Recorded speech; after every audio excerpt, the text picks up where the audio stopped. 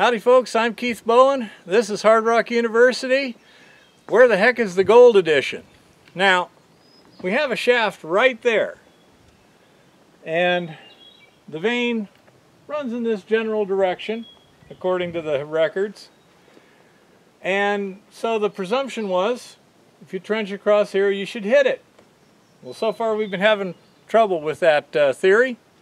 So what we're going to do, we're going to tie a rope to that excavator as an anchor, flip it over the top there, rappel down into that short shaft, and get a good idea of exactly what's going on underground so that we can figure out, theoretically, where is the surface intercept of the mineralization. Because we could dig quite a bit of it real easy with that excavator if we can find it. So that's what we're trying to do today, is find the surface intercept of the mineralized zone. As you can see, they were definitely following the contact between these two types of rock, and they were taking more of the metavolcanics, it looks like, than the serpentine. But there's not any obvious vein here. I'm thinking it's more of a mineralized zone. They were following this line of contact and hitting pockets, and then when they found them, they'd go ahead and open up.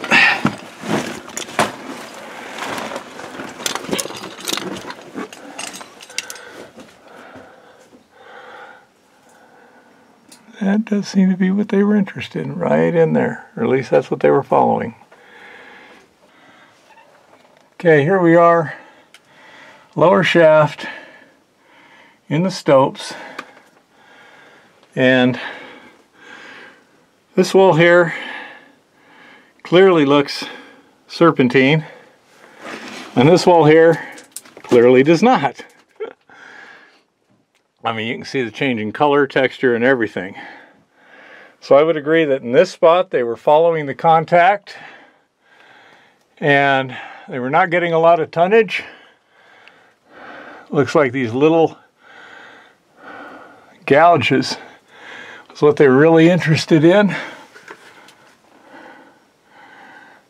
And this looks shaky as hell in here in some places.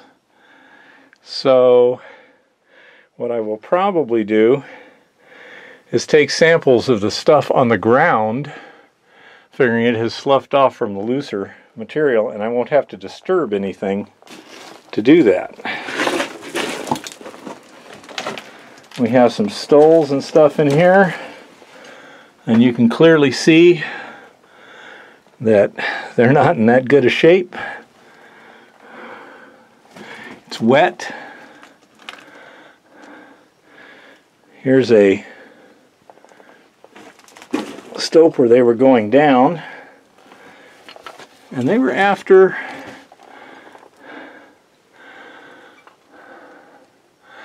well, here's clearly what they were after, this crack going into the serpentine.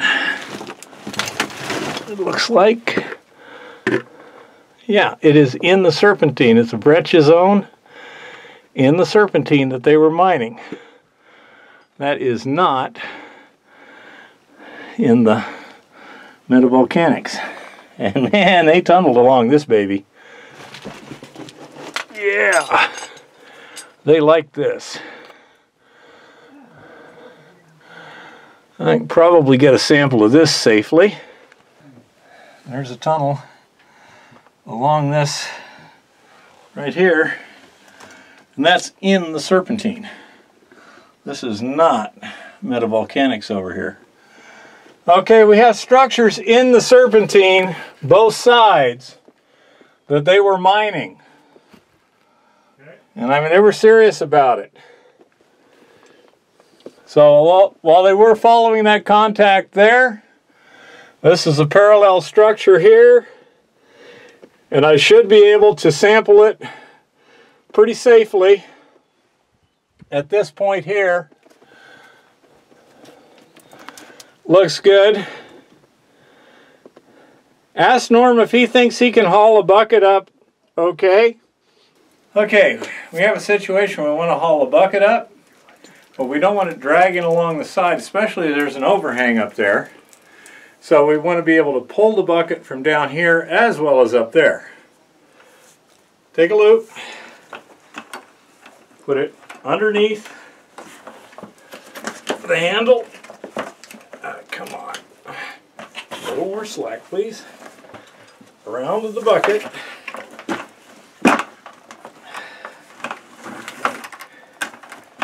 And then pull it tight. And you have a 2/2 hitch on the bucket without having to pull a lot of rope through the knot several times. Now I'll go back here.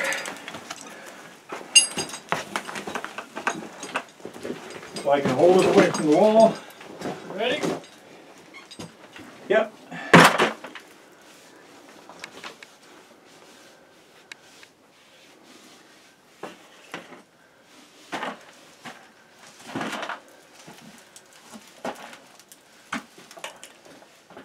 And there we go, got it all the way up without dragging off any wall rock into it. Well, there's the shaft. I agree, 30-35 feet to the top of the muck pile.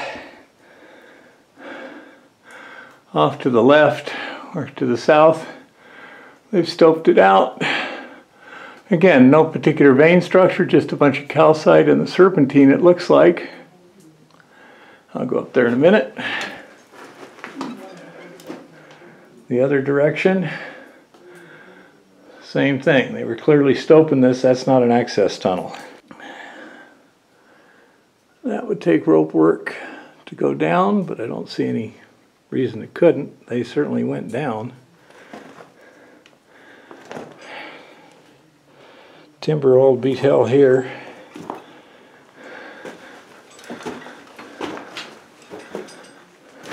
That's filled in. Let me go up here and take a look at what we got. Okay, we're at the top of the left stope. It's a little sketchy. That, I'm guessing, is the bottom of that little side tunnel from the other one. And there, again, no big vein that I can see anywhere.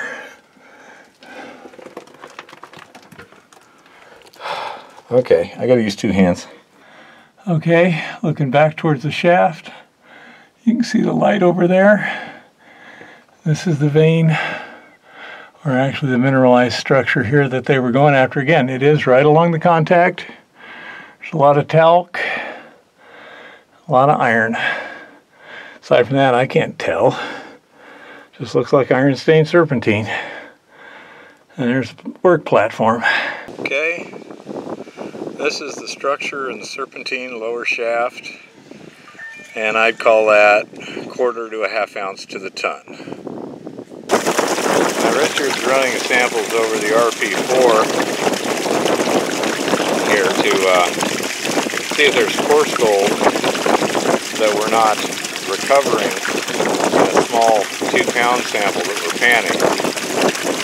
So far we're not seeing a whole lot of that. There was one chunk of gold of significant size, but not big. And the RP4, you see the split we're doing right here, and even then, a significant amount is going into the middlings.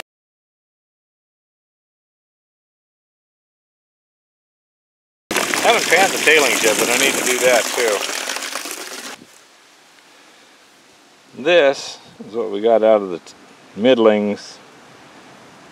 Probably 2 of our standard cups. So it's running about 1/10 of an ounce to the ton in the middlings still. Not a super good recovery.